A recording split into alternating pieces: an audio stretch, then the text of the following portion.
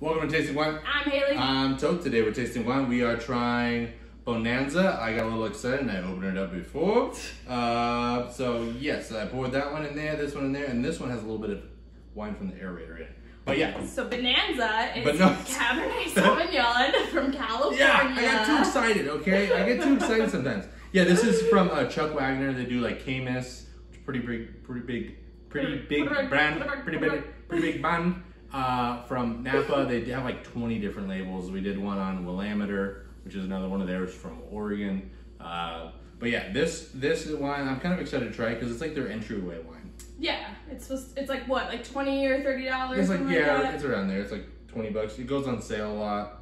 Okay, so we're gonna smell the non-aerated, like just like the popped and poured wine. Yeah, put a little bit more in here too. Oh, that is funky. I don't know if I really like it. That is funky. To me, it's a kind of a weird. My god, that is like dead vegetation, sauteed mushrooms, and Guatemala olives, and then like throw in some black cherry.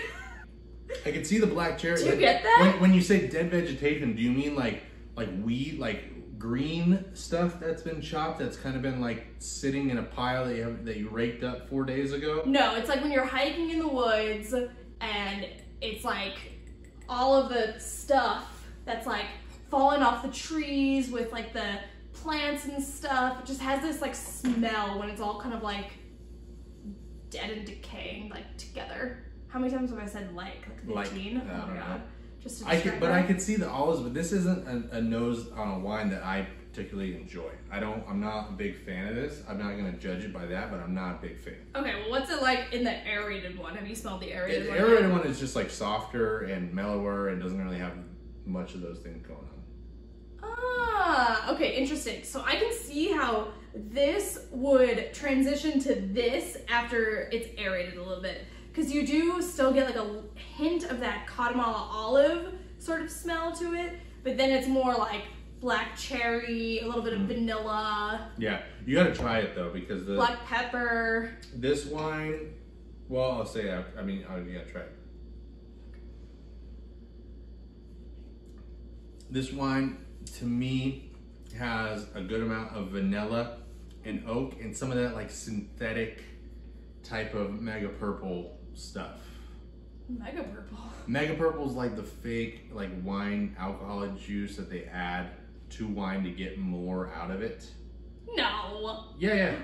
No, they're allowed to add a certain percentage and not tell you that it's in there. It's called mega purple. It's called mega. Oh wait, literally when you said mega purple, I was like, it's like when you add all of the different sodas together and it makes like this like nasty mega purple drink. Mega purple. No. And the thing that I don't like is that it's super hot. I don't know that for a fact that this has that. I mean, from a huge family like that, I wouldn't doubt it. It's 14.5% alcohol, but yeah, they're allowed to add a certain amount of stuff to wine, flavoring, and not have to tell you about it. Just like Cabernet Sauvignon in California only has to be 80% Cabernet Sauvignon. They could add 20% other grapes to it and still call it 100% Cabernet.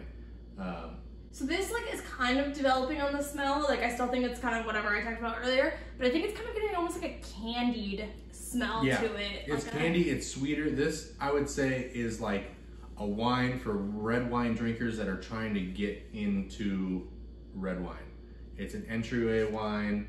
It's a little on the sweeter side. It has like a lot of the notes that you would say, oh, this is what a Cabernet tastes like. Oh, it has some oak, it's got, you know, maybe a touch of vanilla, dark fruits, berries, you know, maybe a touch of cinnamon or something like that. Like this is, I would say for me, this is like a stepping stone wine.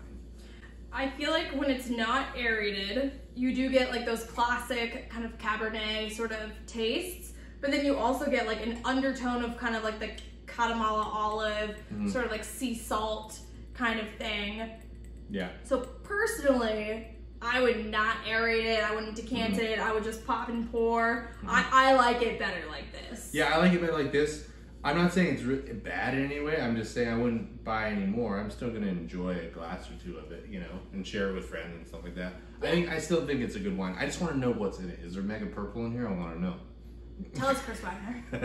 No, Chuck Wagner. Chuck Wagner. Chris, Oh. now you've insulted his name. No.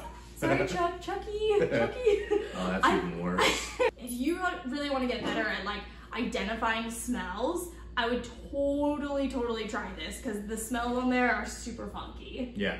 But other than that, have you tried it? Let us know. Thank you for joining here at Taste of Wine. Make sure you get out there at Taste of Wine. Let us know what you tried. Let us know what you tried next. If you ever had Mr. Bonanza from Chuck Wagner, let us know. Follow us on Instagram. Our handle is Tasting Wine Official. So official. Give us a follow. Yeah. Double tap. Other than that, See you on the next one. cheers. Cheers. Woo.